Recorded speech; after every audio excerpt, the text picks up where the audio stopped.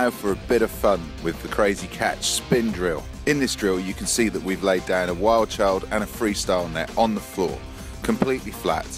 And the aim really for a coach is to throw the ball into those areas where you've put down those netting. They are simulating bits of rough on the pitch. The drill that we've put alongside this setup is to encourage the player to make good decision in length.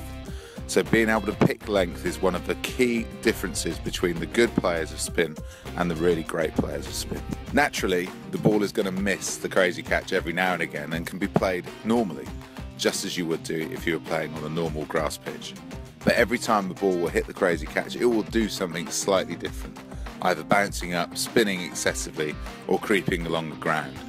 Notice how Tammy moves back and then is able to defend the ball softly if she's looking for a defensive option, or she's looking to play some cut shots, some pull shots.